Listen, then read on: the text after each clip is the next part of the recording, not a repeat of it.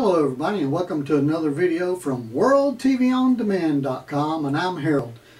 So I'm getting a few calls about, well, a lot of calls about the Amazon Fire Stick and why it doesn't work and how can they fix it and all that stuff.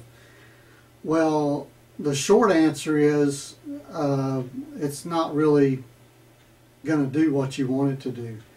You're trying to stream stuff over the internet, and it takes memory and it takes a processor to do that, and you can't get that kind of speed and storage in that small of a device.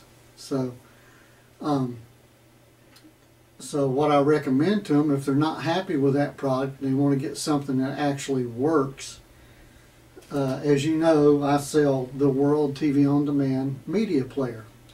Now, let me just tell you what this is all about.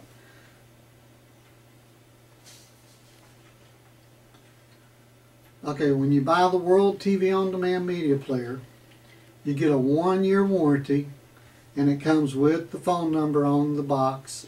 You can call most any time. I answer the phone most of the time.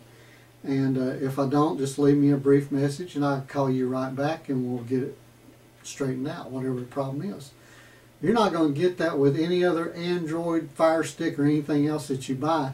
You're not going to get customer service because they're not going to want to tell you how to use your product. Okay, so this operating system is Linux. It's a 1.2 gigahertz 64-bit quad-core ARMv8 CPU. So what does that mean to you?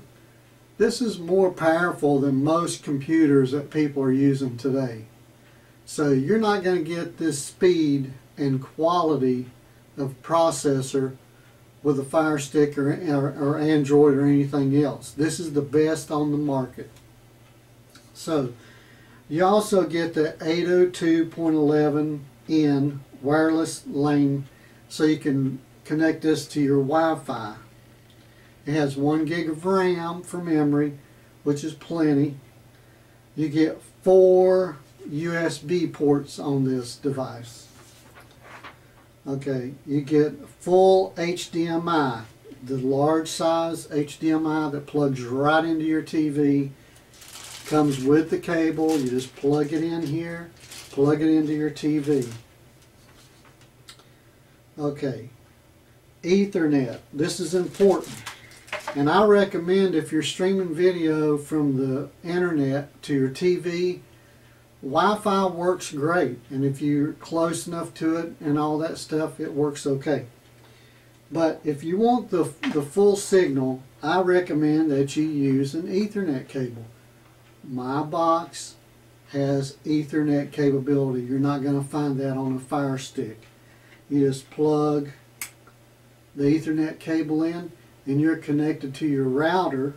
You know, well, you connect the other end to your router, and you get the full signal, and there's nothing going to interrupt this signal, because with Wi-Fi it can be interrupted with certain things, other electronics and stuff like that, and it's just slower to use Wi-Fi than it is to use the cable. And that goes with any device that you're going to use. Anytime you can plug it in, it's better. So let's go on here. Let's see. Okay, it has the 1/4 inch audio video, but it's mainly for audio, for your surround sound. If you don't like the sound that you're getting from your TV and you're using HDMI and you have surround sound, you can take a 1/4 inch cable and plug in here and plug it into your surround sound, and you're going to get a great sound. It sounds great coming out of the TV anyway. It has the camera interface. If you want to get involved in that, I don't mess with that. It has the micro SD card slot. This is very important. The micro SD card slot has an SD card in it when you get it, and it has the Linux operating system already mounted on the SD card. So you don't really have to do a whole lot of stuff to get this to work. Let's see. VideoCore is a 4V. It's a VideoCore IV 3D graphics core. Now, if you find on your media player, once you plug it in, you're looking around, you find some 3D movies, and you have a 3D TV, and you have your 3D glasses, yes, this is also going to give you 3D capability when you find those 3D movies on the internet that you want to watch. And there are a few out there. So you can watch 3D. And like I said, it has the 16 gig mini SD card that has the operating system on it.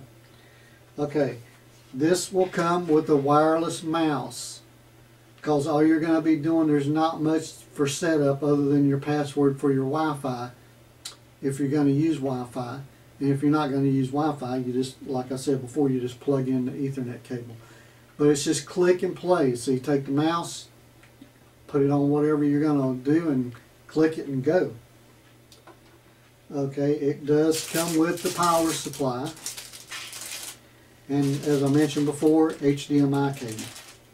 Now, you can go to my website anytime and click on the training videos. And that's another thing. Go to worldtvondemand.com, and if there's not a video there explaining to you how to do something, you can call me or email me, or if you're one of my customers and you have my other number, you can text me and say, hey, I need a video on how to do this. And I'll make a video and show you how to do that particular thing. So, yes, up front, this box costs more than the Amazon Fire Stick. It's about the same as a lot of the Android boxes and cheaper than some of the Android boxes, but it works. And the number one thing you're going to get, besides the number one media player, is you're going to get number one customer service as long as I'm doing this. So I've been doing it about 5 or 6 years now. I've got quite a few customers, but I don't get a lot of calls because it's that easy to use, and there's just not a lot to do. Just click and play. So anyway, I hope this video answered some of your questions. So now, like if you have a smart TV, Vizio, or Samsung, or whatever smart TV you have, again, unless it has you know, the 1.2 gigahertz 64-bit quad core, it's not going to really stream that good. It's going to work, it's going to play some things, but it's not going to stream as good as this media player that has the 64-bit quad core processor in it with 1 gig of memory. I mean, there's no comparison. So I'm just going to try to save you some aggravation and some time by telling you this is the best thing on the market for a media player, for media streaming over the internet and connecting it to your TV. Okay, I've talked enough. Anyway, this is Harold with worldtvondemand.com. This is my phone number. This is my website address. If I can help you out, give me a call, shoot me an email. I'll do the best I can to get back to you as soon as possible. You guys have a great day, and I'll have another video for you soon. Please give me a thumbs up and subscribe to the video.